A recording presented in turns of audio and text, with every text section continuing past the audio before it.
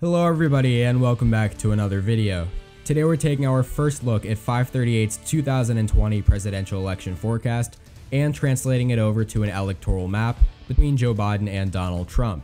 I'll be updating this pretty often leading up to November 3rd, as 538 is an extremely comprehensive and reliable source for election related data. So make sure you hit the big red subscribe button down below so you never miss any of my videos before the election. Anyways, in these videos we will be going through the forecast, taking a look at all of the competitive states and then translating the margins over to the map. Keep in mind, anything from 0 to 2 percentage points is a tilt classification, from 3 to 7 is lean, 8 to 12 is likely, and anything above 12 is considered safe. And so we'll start with the state of Alaska. Typically a very conservative state in presidential elections, the 538 forecast only has Trump up 10 points over Biden. A few polls have come out showing the two of them neck and neck, which likely has caused this, but it does mean Alaska is only a likely state in this map. One thing to remember though, in years past, Alaska tends to favor Republicans a lot more on election day than polls initially suggest. But moving on to Nevada nonetheless, which is thought of as much more of a swing state than Alaska, Biden has a 78% chance of winning and holds a 52 to 46 point advantage over Trump.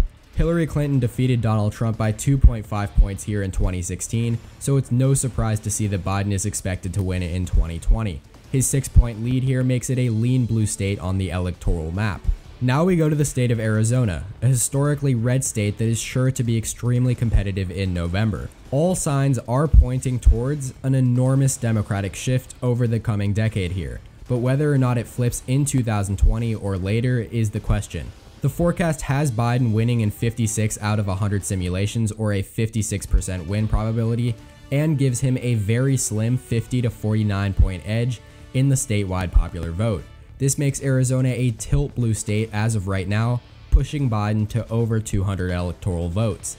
Next is the state of Colorado, where Joe Biden holds an 85% win probability and has a 54 to 44 point edge. This 10-point margin of lead puts Colorado in the likely blue column for Biden, no surprise there. Our next state is the state of Texas, with its whopping 38 electoral votes expected to be competitive for the first time in decades.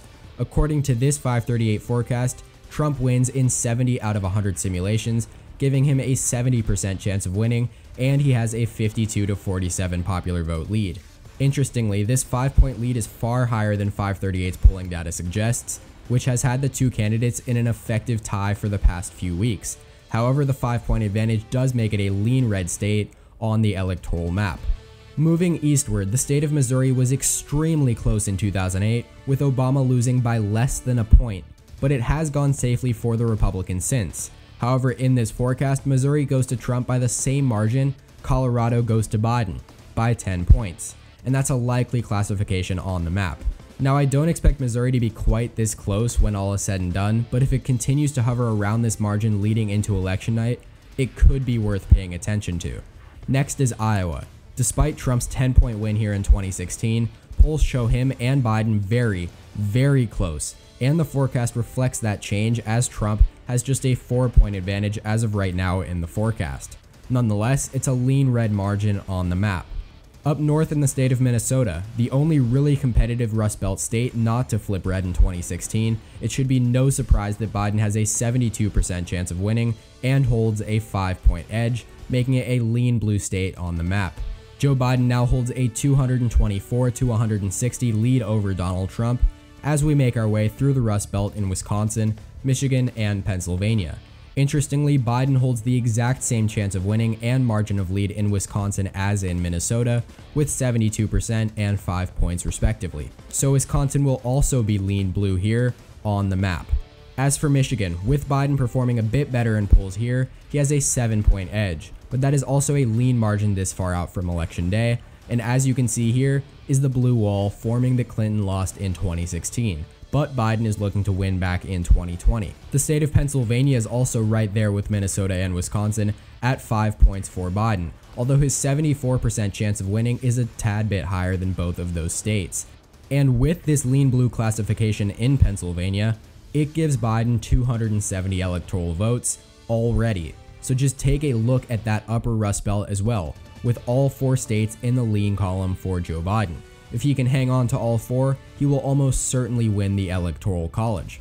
Moving downwards to the state of Ohio, the final state in the Midwest. Similarly to Iowa, the state went from Obama in 2008 and in 2012 to deeply in Trump's camp in 2016. According to 538, he has just a 1-point edge at 50-49 over Biden and currently has a 54% chance to win. So Ohio and Arizona are the states to watch so far, with Ohio going in the tilt Republican column. And moving on south in Virginia, Biden has an 11-point advantage here and a 92% chance of winning the state, which makes it a likely blue state on the map.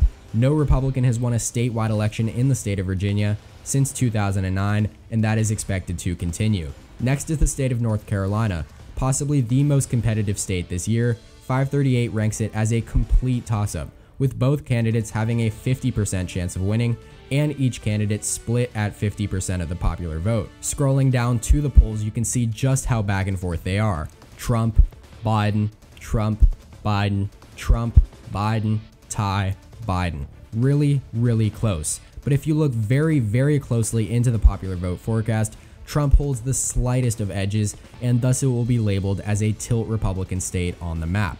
Next comes South Carolina, a state that has consistently hovered around 10 to 15 points in favor of the Republicans in recent elections, but is currently rated as +9 for them according to 538. Trump is certainly expected to win, with an 87% chance of winning, but this is just a likely margin for the map. Next is Georgia. Similarly to Texas, it's a historically red state that has trended more towards the Democrats and was closer in 2016 than expected.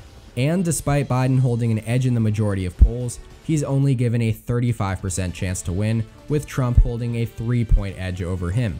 That's a lean margin, which means Georgia joins Texas and Iowa as the lean Republican states so far.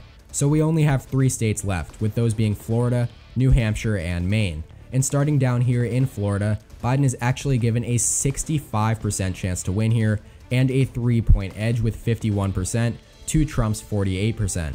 Biden leads in virtually every single poll, and especially among older voters, a demographic that is incredibly prevalent in Florida. If his numbers among these older voters holds up, he could certainly end up winning here, despite Trump's 1.2-point margin of victory in 2016. But moving up to New Hampshire, where Hillary Clinton won by her lowest margin of any state in 2016, Biden is given a 7-point lead here, despite his chance of winning at 72%, which is more similar to Minnesota and Wisconsin, states where he was only given a 5-point lead. Still, it's a lean margin in New Hampshire, and we move on to Maine, our final state. Let's first look at the 2 statewide electoral votes, which Biden is expected to win by 8 points, just enough for a likely label there. And finally, in Maine's 2nd district, where Trump is given a 4-point edge, this was a near safe margin for Trump in 2016, so he should be expected to win here again. And I just realized I forgot about Nebraska's 2nd congressional district, so let's make our way over to the forecast, where they give Biden a 55% chance of winning and a slight 1-point edge in the popular vote, a tilt blue classification on the map. But that does it for today's August 18th version of the 538 forecast electoral map. Joe Biden holds 319 electoral votes to Donald Trump's 219, and things are certainly going to change after the Democratic National Convention this week and after the Republican National Convention as well. We're also yet to really see what effect the Kamala Harris running mate choice will have on the polls as well, but as I said at the start, I'll update this quite regularly, so make sure to subscribe down below if you haven't already. Like the video if you did while you're down there as well. Thank you all so much for watching, and tune in next time.